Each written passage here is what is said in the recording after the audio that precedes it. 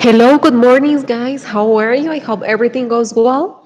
Bienvenidos, estudiantes, a nuestro primer módulo y a la introducción que tenemos para el día de hoy.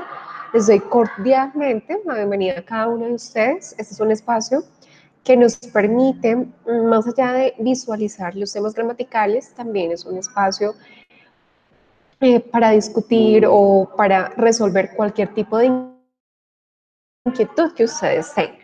So, my name is Angela Garzón, and I'm going to be your teacher for this course. Remember that for today, I'm going to talk about the course introduction as well as the module 1, all right? Here, pre-intermediate.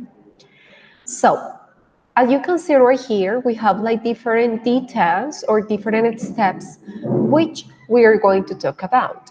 So the first one is course introduction. En esta parte, entonces vamos a ver como tal el orden del día en cuanto a las diferentes categorías que vamos a mencionar. So, course introduction, course rules and procedures, course type table, module 1, content, grammar review for module 1, and upcoming assignments, video class summary, and final comments.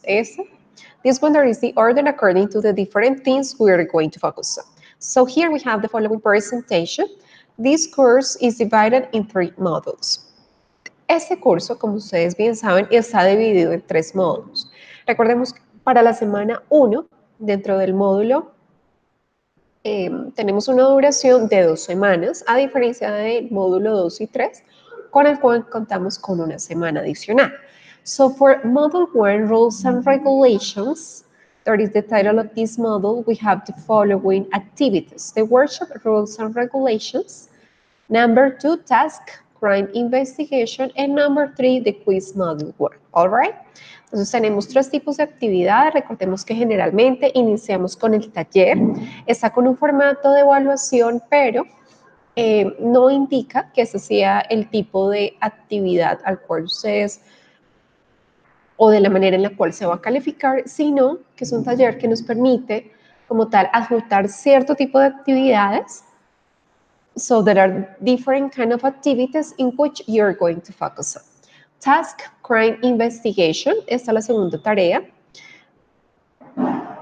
que vamos a ver más adelante, and quiz module 1, okay? For module 2, para el módulo 2, job fair, we have the following activities: the workshop, how to give advice, the forum, job fair, and the quiz module 2. Number 3, achievements, workshop my achievements. Number 2, foreign alter ego. And number 3, final exam. All right. In this part, you can see the different percentages according to the weight and the quantity they have. All right. Here we have. Entonces, acá tenemos cada una de las ponderaciones de acuerdo a las actividades. Recordemos que son 2 quizzes, un examen final. Es importante que ustedes tengan en cuenta cada una de las fechas establecidas dentro de nuestro cronograma de actividades para asimismo poder hacer la presentación de cada una de ellas. Course rules and procedures. We have this part: check materials and instructions, PDFs, documents for each module, and complementary material. Assignments. Check submission days in the course calendar. Only valid excuses will be accepted in a timeline manner. PDS modules, complementary material, activities, foreign workshop, and quiz. External tools and sources. Don't use translators. We recommend to use www.reference.com. And follow the upper reference formats and etiquette at all the times. En cuanto a las reglas del curso y a los diferentes procedimientos, es importante tener en cuenta que, en primer lugar, nosotros contamos dentro de nuestra plataforma con diferentes materiales en formato PDF y diferentes tipos de infografías que nos permiten como tal estudiar de manera mucho más detallada los diferentes temas a nivel gramatical, en consecuencia los ejemplos que vamos a encontrar allí, entre otras cosas. Those PDFs, then I'm going to show you how you can find them and the different documents for each model, okay? Dentro del material complementario, en algunos casos, nosotros sugerimos ciertas páginas web para que ustedes se puedan allí apoyar de ciertos recursos que les permita reforzar las 4 habilidades. Además de ello, tenemos o contamos con cierto tipo de ejercicios enfocados al vocabulario de cada uno de los módulos que les permite como tal reforzar dicho léxico y también hacer la práctica pertinente de los mismos. Assignments, todas las tareas que ustedes vayan a encontrar dentro de nuestra plataforma tienen como tal una fecha de inicio y de cierre. Por lo tanto, es muy importante estar verificando constantemente nuestro cronograma de actividades. Recordemos que cuando ustedes no pueden hacer la presentación de alguna actividad, se sugiere que pueden avisar previamente a la fecha límite de entrega de la actividad y que anexen como tal la excusa válida, ya sea laboral o personal. So here, o médica. Here we have PDS modules. Como lo habíamos mencionado anteriormente, cada uno de los módulos cuenta con su material de estudio en formato PDF. Complementary material, as we have it, activities for a workshop and quiz. Contamos con diferentes tipos de actividades, entre ellas talleres, tareas, foros, que nos permiten reforzar cada uno de los temas que vamos a trabajar. Y para ello, el quiz es la parte que monitorea el proceso de formación y aprendizaje que ustedes adquirieron. Dentro de las herramientas externas y los recursos, es importante tener en cuenta que se debe evitar hacer uso de traductores. Por ello se recomienda wordreference.com u otras páginas web que les permiten a ustedes como tal reforzar dicha información, pero es muy importante clarificar que cualquier tipo de traducción no permite como tal construir textos que sean coherentes y que tengan cohesión. Por eso es importante destacar esa parte. Dentro de nuestros trabajos también en algunos momentos vamos a tener en cuenta todos los formatos de referencia de APA y de etiqueta que se encuentran también allí dentro de la plataforma.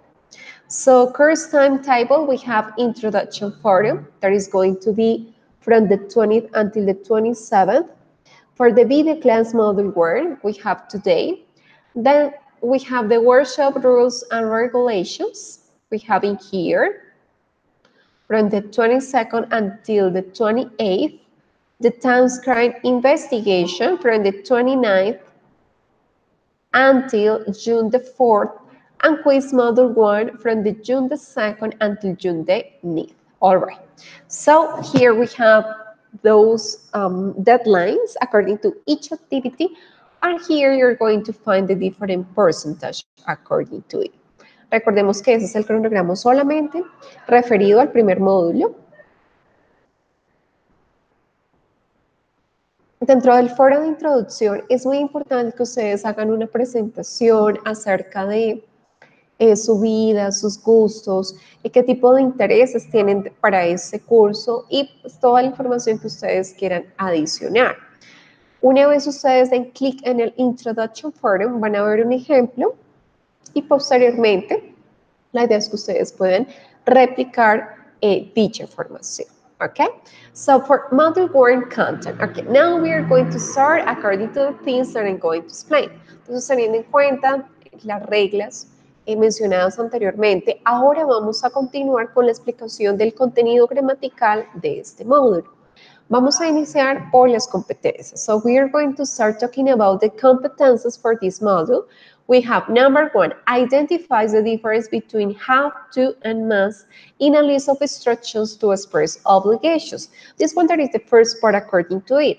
Vamos a identificar como tal la diferencia entre el uso del have to y el must, de acuerdo a una lista de instrucciones que nos permiten evidenciar las diferencias y por lo tanto que se enfocan como tal en expresar cierto tipo de obligaciones en diferentes contextos. Number 2 uses the simple past in a visual representation to describe events from the past. Ok, vamos a hacer uso del pasado simple representándola de manera visual. Más adelante les voy a explicar cómo se debe lograr para describir los eventos del pasado. Posteriormente, then we have uses past continuous in a visual representation to express actions in progression in the past. And this one that is going to be the next part. Y también vamos a hacer uso del pasado continuo dentro de una representación visual para expresar acciones que pasaron de un modo prolongado durante el pasado. So here we have modal verbs. According to it, just let's see. So this you must remember when traveling, passport, luggage, etc. All right. So here we have the following information. The subject, do we have those subjects? Those are some examples. Modal verb, verb in infinitive, and the complement. Los verbos modales, ¿cuándo utilizamos dichos verbos modales? Cuando nosotros tenemos la intención de expresar algún tipo de obligación, sugerencia, etc. Para ellos vamos a empezar con el uso del must y el have to. Estos dos verbos modales tienen algo en particular y es que hacen referencia a acciones que se consideran como deberes, right? Things you must remember when traveling. Cosas que tú debes recordar cuando viajas. En este caso, si nosotros queremos ir al extranjero, debemos llevar nuestro pasaporte. Es un deber, right? It's something that we have to do. So in this case, we're going to see the following examples according to it. We must carry our passports. That is going to be the first part. Number 2, he must not or he mustn't take pictures of statues in the museum. It's a prohibition. When we use in negative is because we really want to show that this sport is not possible to do in that place, all right? Cuando nosotros expresamos algo en negativo con el verbo modal es porque hacemos referencia a que este tipo de acción no se debe hacer, es prohibido, right? Number 3, we don't have to pack work clothing, right? Nosotros no tenemos que llevar ropa calurosa. That is going to be this part. Number 4, he doesn't have to use a camera in his trip. It is not an obligation, right? There he is not able to use or to carry a camera in his trip. Okay. Something that we have to focus on is when we use must, we are going to deny using the same modal verb. Must, mustn't, or must not. And when we use have to, we have to conjugate with the verb in auxiliary or the auxiliary in present. Don't, because we are referring to just second person plural, and he doesn't because we're talking about third person present. All right. Entonces recordemos aquí la forma gramatical, nosotros la organización que tenemos es esta generalmente dentro de nuestros textos, artículos o la manera en que nosotros formamos una conversación. Must, mustn't, don't have to, and doesn't have to. En este caso con el don't and el doesn't, vamos a enfocarnos en que esos tipos de auxiliares pues hacen referencia al presente, solamente que se distinguen si es plural o singular para modificarlo de esta manera. El verbo siempre lo vamos a dejar en infinitivo. Aquí tenemos que hacer uso del to, don't have to or doesn't have to y el verbo que le sigue, pero en el caso de la mayoría de los verbos modales no colocamos el to antes del verbo, como vemos aquí ejemplificado en must carry, mustn't take. All right, here we go. Traveling abroad. Okay. So, for this one, we are going to focus on like different kind of things that we can see for that. For this passport, right, you must have a visa and passport. That is just the main idea according to is an obligation, right? Es una obligación, nosotros debemos de tener la visa y el pasaporte para poder viajar al extranjero. You mustn't give your documents to strangers, right? If we see a stranger, like a person that we don't know, okay, we're going to say, oh, I'm not going to give my documents because they are pretty important and I have to be careful with the things that I have. Otra recomendación es que es una prohibición dar los documentos a personas extrañas. Booking a flight. What is the meaning of booking? Recordemos que book Como sustantivo, como bien se conoce que es una palabra muy común de utilizar, muy conocida, es libro. Pero esa palabra también tiene otra connotación y como verbo hace referencia a reservar. Booking a flight. Reservando un vuelo. In this case we have, you have to search online first. Yes, you have to. Si vamos a utilizar el must, también lo podemos hacer sin el uso del to. You must search online first. It's like an obligation. Advice and feelings. We're going to continue with this part. When we have things you should remember to keep in mind are the following. Cuando nosotros estamos dando algún tipo de consejo para cierta situación, es necesario hacer uso de este verbo modal como should, right? Things you should remember to keep in mind. Es importante tener en cuenta ciertos consejos en diferentes contextos, aún más cuando nosotros nos enfrentamos en otro espacio cultural, dentro del cual pues no conocemos, digamos que, mayor cosa. In this case, we have the subject, modal, verb in infinitive, plus complement. So for this subject, we have she, modal should, verb in infinitive, carry, and a bottle of water. She should carry a bottle of water. So, ella debería llevar una botella de agua. You are giving a piece of advice to someone. Le estamos dando un consejo a alguien, yes? Maybe because this person is going to travel a very hot land, or maybe this person is going to go to the gym or a different place. It's just like a suggestion. He shouldn't or he should not take a lot of clothes. If you really want to travel anywhere, but maybe the most important thing is you really want to walk around the city or the place that you're going to go, it's better this person shouldn't take a lot of clothes because the bag is going to be very heavy. Si nosotros vamos a un lugar como tal al cual queremos hacer, digamos, diferentes recorridos durante el día, dentro del viaje, pues es necesario no llevar tanta ropa, right? We should use a camera. If you really want to travel, maybe you say, oh, I really want to take a lot of pictures because those landscapes of those places are amazing and really worth to remember how they were. They shouldn't or they should not stay outside for a long time when it's winter. Cuando nosotros estamos en el tiempo de invierno en nuestro país no lo tenemos, pero en otros lugares, tal vez en los que ustedes han viajado, han podido experimentar ese cambio térmico. En ese sentido, pues decimos con el ejemplo que ellos no deberían permanecer afuera de sus casas durante mucho tiempo. When it's winter because it's dangerous, porque es peligroso, because maybe you can get a very hard cold, yes, or maybe because you can get the flu or something like that. Here we continue with go on vacation. You should buy a curry on back.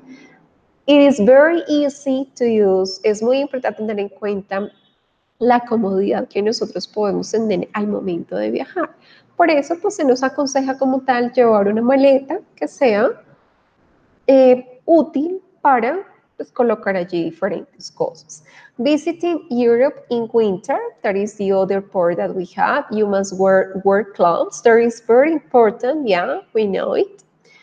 So, modal word simple past. Ok, teniendo en cuenta ya la explicación que tuvimos de los verbos modales con el must, doesn't have to, don't have to, right?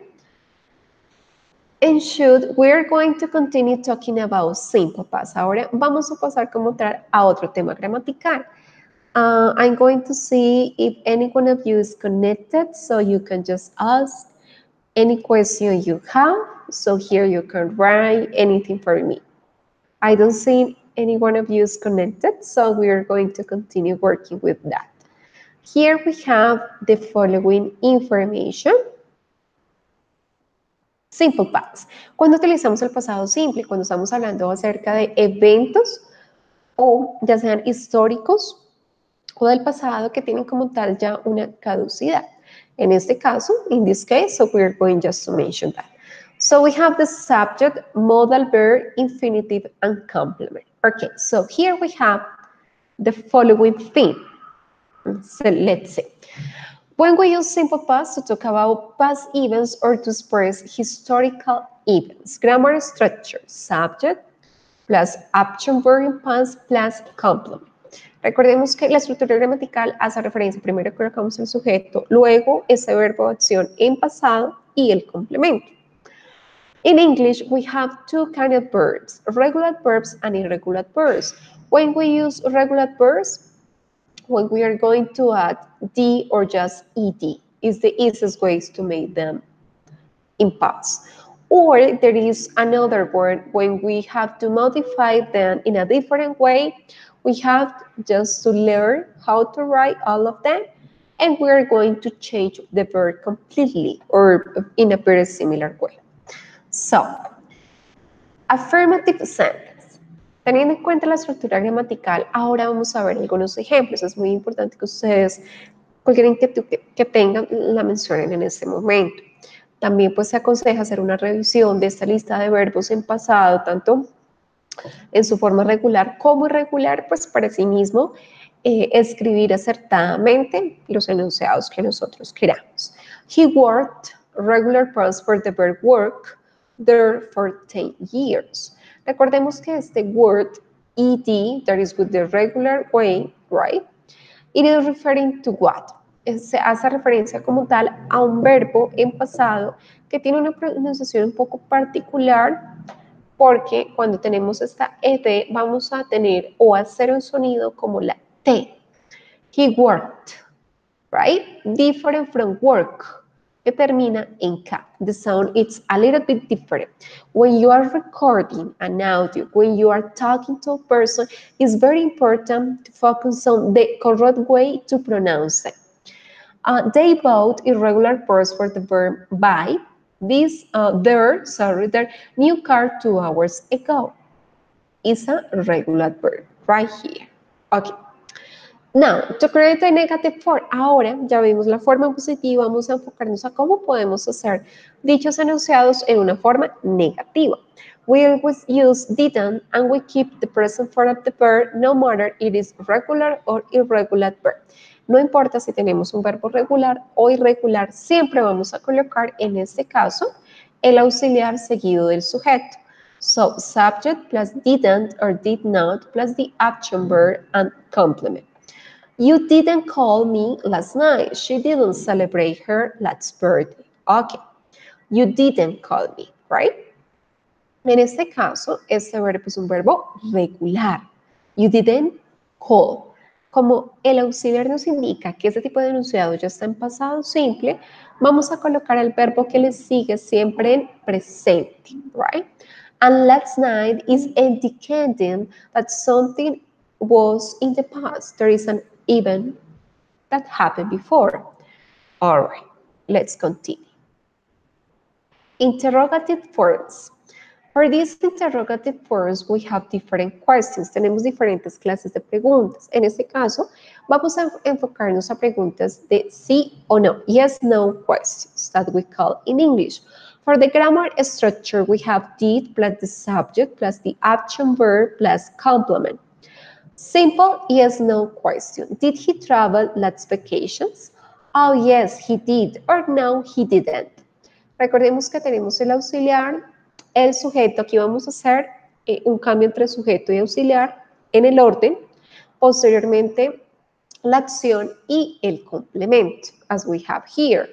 We can add WH questions. Those are some complementary keywords to ask for something in specific, for a place, for a reason, or something like that.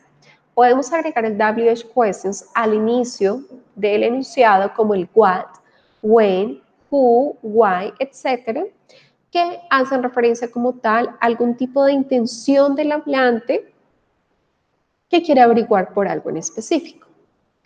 Information WH question, grammar structure WH word, plus did, plus subject, plus the action verb, plus complement. Where did they travel last vacations? In this case, we have the WH word, como habíamos visto anteriormente. So we can put where. Yes, what, why. There are different options. Did they travel, all right? And plus the complement, lots vacations. Where did they travel? You can say, oh, they traveled to Santa Marta last vacations. Recordemos que la pronunciación de la ED en este caso se va a asemejar a un sonido de la D, traveled in the past, all right? To use simple past properly, it is fundamental to distinguish between regular verbs and irregular verbs.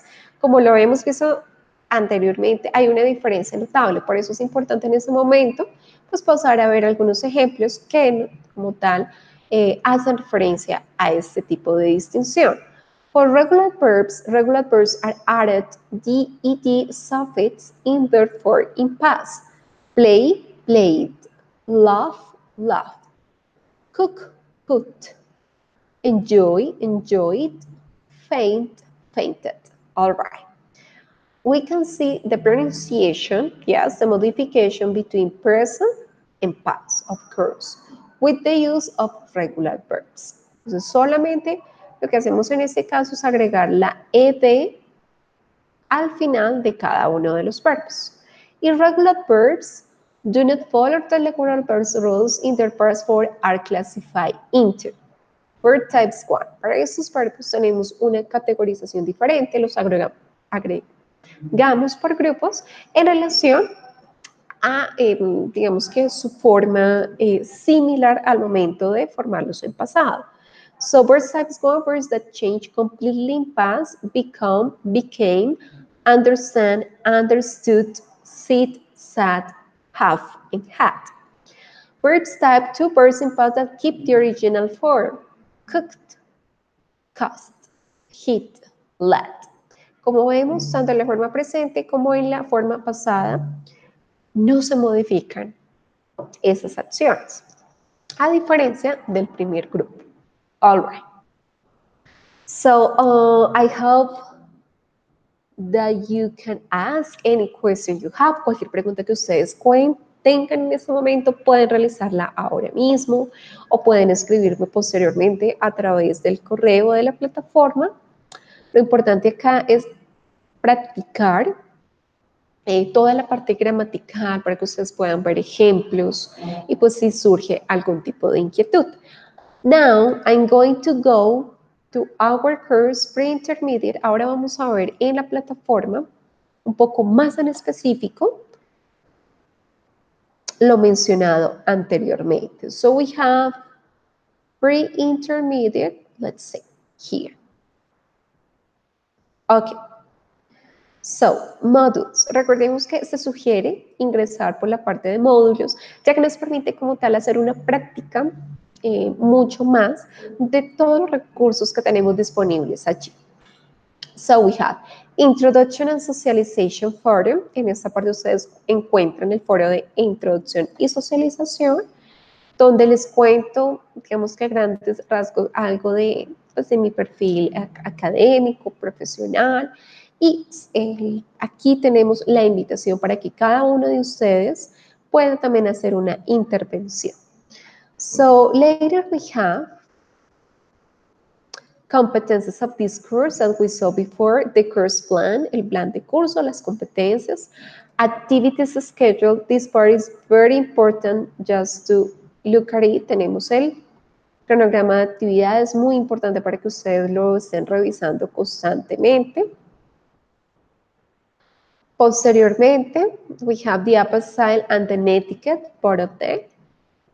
Las normas APA y de la etiqueta que ustedes pueden encontrar allí. Module 1 Rules and Regulations. Este es nuestro primer módulo enfocado a las reglas.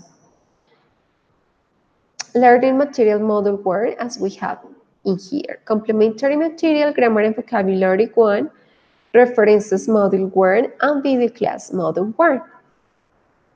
Ok. En esa parte de Learning Material van a encontrar un PDF con más ejemplos y la explicación gramatical mucho más en detalle. Posteriormente, en Grammar and Vocabulary 1, ustedes podrán visualizar aquí diferentes tipos de infografías que están categorizadas dentro de dos rangos. La explicación gramatical, modal verbs, simple past, past continuous, and vocabulary games, rules and regulations, travel, phrasal verbs for traveling, and crime and investigation. Todos estos recursos ustedes solamente pues dan clic acá y pueden visualizar pues, cada una de las infografías realizadas, right? There is the explanation and there are some examples as well and the use of past continuous. Algo muy importante, tal vez que no lo vimos anteriormente mucho más en detalle, fue el uso del pasado continuo. Nos enfocamos en el pasado simple. Este pasado continuo expresa acciones en progreso que ocurrieron previamente. So, express actions in progression in the past. Past continuous positive statements is a little bit different. La diferencia es que en este no utilizamos el auxiliar did. As you can see right here, we have was or were, dependiendo del sujeto. And we have third person was, and we have plural were. Later, we have verb ending with ing, algo muy similar al presente simple, donde agregamos el ing al verbo base y posteriormente el complemento. So she was writing an email to send it on time. Number 2, subject was not, were not, verb ending in ing and complement. He was not working out because he felt dizzy. What was were subject plus verb ending in ing and complement? Was Nicolas playing soccer? Yes, he was. No, he was. And in this part, in past continuous, we have like other examples. Acá podemos encontrar más ejemplos relacionados con el pasado continuo, con la expresión while, que hace referencia a mientras. Entonces vamos a utilizar tanto el pasado continuo como el pasado simple, o podemos hacer en este caso uso solamente de este pasado continuo. He was reading a newspaper while drinking coffee. Hablamos de la misma persona y decimos que él estaba leyendo un periódico mientras estaba tomando café. And she was surfing the internet while listening to music.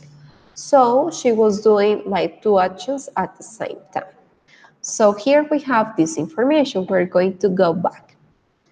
Con esto en mente, entonces vamos a ingresar a la primera actividad, Workshop Rules and Regulations. Recordemos que la fecha de cierre es el 28 de mayo. That is the May the 28th. And we are going to see just a preview according to it. Cuando hablamos de reglas y algún tipo de regulación que tenemos acá dentro de nuestro país, es importante pues enfocarnos en las diferencias que pueden existir entre las mismas. So question 1, that is consider the following places or situations and complete each sentence using must or have to. So you're going just to take into account the explanation before, the PDF file, and then you're going to start just completing this information. Este es uno de las preguntas sugeridas.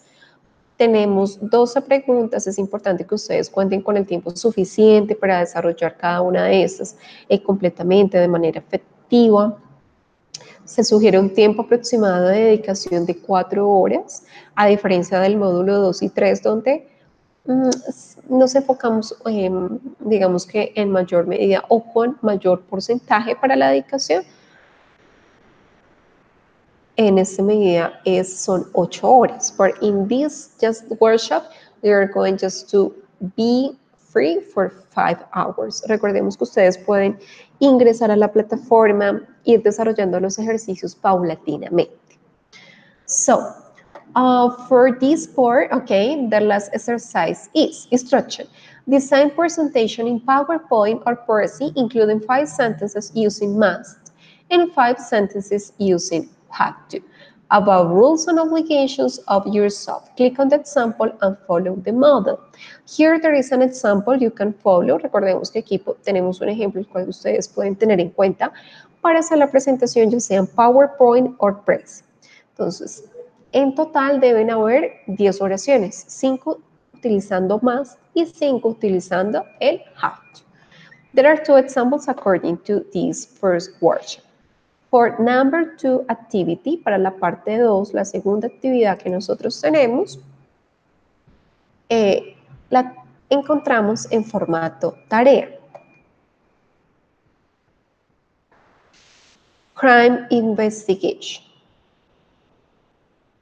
Okay, for this crime investigation, practice crime vocabulary with the virtual tool Quizlet. En Quizlet ustedes van a encontrar diferente vocabulario enfocado como tal, como lo mencionábamos anteriormente, a la investigación de un crimen. Very simple past tense information. Here we have examples, more examples according to it. And later, are you good at crime investigation? Let's see. Now analyze the list of evidence, download the file and the recording below. Entonces, en esa parte ya sabemos que primero hacemos como tal el repaso del vocabulario, posteriormente analizamos una lista de evidencias, las cuales encontramos acá dentro de este formato, vemos el video y de acuerdo a ello, ustedes van a empezar a hacer como tal, los investigadores de este caso de crimen. So according to your analysis, design a presentation. You can use Powtoon to answer the following questions. Se sugiere utilizar Powtoon para que ustedes puedan hacer una presentación de lo siguiente. What was the crime? One sentence. Tienen que responder esas preguntas, so you have to answer those questions. Number 2, describe the crime scene using 2 sentences. What was the evidence? Writing 2 sentences. Which of the suspects do you consider was guilty? Explain why, 2 sentences. And record a video talking about the crime solution. Watch this model before. Van a ingresar a esta parte y van a poder ver como tal el ejemplo. Recordemos que para cada uno de los videos es necesario incluir como tal la grabación de sus voces y en lo posible que ustedes aparezcan en el video pues para constatar como tal su identidad. Okay. Evidence to be submitted. Submit your video presentation including the 7 sentences in relation to the crime using past simple. Recordemos el uso gramatical en este caso enfocado al uso del pasado simple. Also, your video must include your oral presentation and the written presentation of the analysis of the crime. Entonces, dentro de esa presentación que es oral, ustedes deben presentar también la parte escrita del análisis del crimen. So, here is the explanation according to it. And finally, for the first module, we have the quiz module 1 task. Y posteriormente, pues, vamos a desarrollar el quiz. This one is the explanation according to this first module.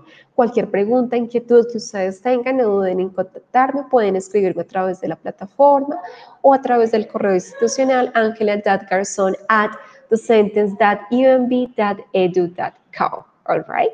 This one is my name, or if you want to call me, you can do it calling this landline, that is 546-0600 extension 1212. My schedule is from Monday to Friday to 7 a.m. to 4 p.m. and on Saturdays from 7 in the morning to 11 in the morning. Have a great day today and we'll see you later. Bye bye. Espero que haya quedado como tal una explicación clara pues, de los temas gramaticales y de las actividades que ustedes deben presentar para este primer módulo. Cualquier inquietud, no duden en contactarme. And remember, so we'll see you next session. Bye bye. See you. Bye bye.